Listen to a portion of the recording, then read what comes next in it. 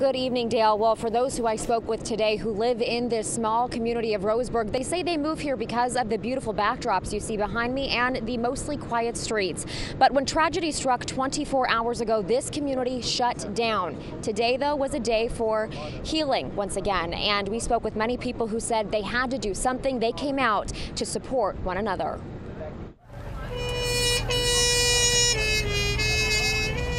A close friend of mine lost her son in the incident yesterday, so I'm just having a difficult time.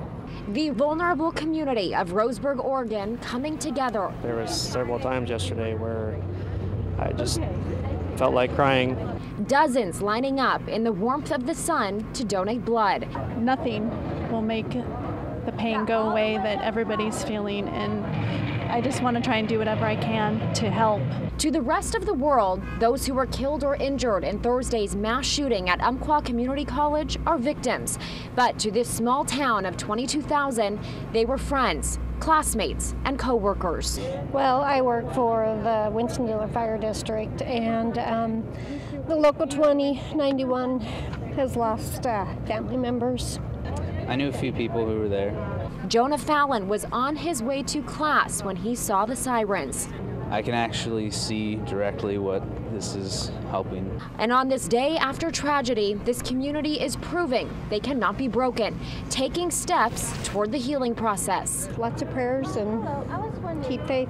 This is the story of the people of Roseburg, first brought together by their love and appreciation for the blue rivers and thick trees that make up this quaint rural town. Now bound together as they begin to pick up the pieces and heal as one. We couldn't have asked for a better community than what we have here, because it hit home hard.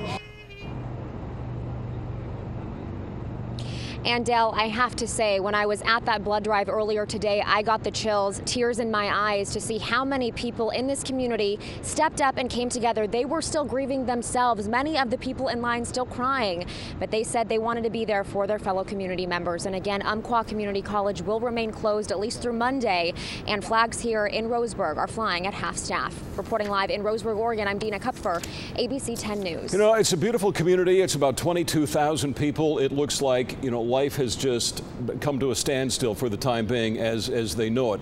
We saw that beautiful candlelight vigil last night. Dina, I would expect maybe there would be another tonight, or you just kind of get the feeling that right now these people just want to be together, to share and kind of lean on each other, and even if that's at a blood drive.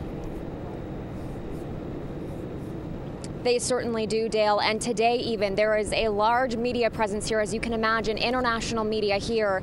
A couple of women came up because they had flowers and wanted to just lay them somewhere. They didn't know where else to go. Of course, the campus is closed. You're blocked off about a mile outside of the entrance toward the school. So they laid their flowers in front of a sign that said, "Pray for Roseburg." And that is something that we've seen echoed all throughout the signs here throughout this community as of late. All right. Dina, thanks.